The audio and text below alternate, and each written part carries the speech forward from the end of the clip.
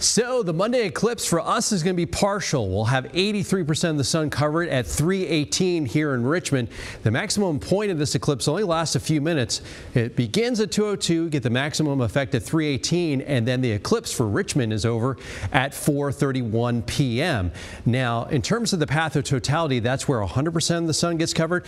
That stretches from Texas up through just east of St. Louis or Ohio into the northeastern United States. This is a plotted cloud cover expected during the eclipse. So it looks like we'll have partly mostly cloudy skies across Texas, a little bit more sun in Arkansas, and at least partly cloudy skies, possibly mostly cloudy skies across parts of Ohio. Here locally, we'll see increasing cloud cover from the west, more clouds west of I-95 with more clouds near and west of the mountains. That may hamper the viewing.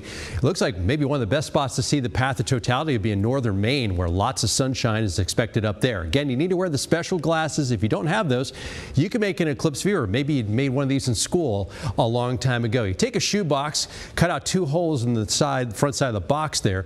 Then you take a piece of tin foil, put some tape around it, and then tape that on the front of the box. Take a pencil, poke a hole through that. And then the next thing you do is you take a piece of paper and put that in the back portion of the shoe box there.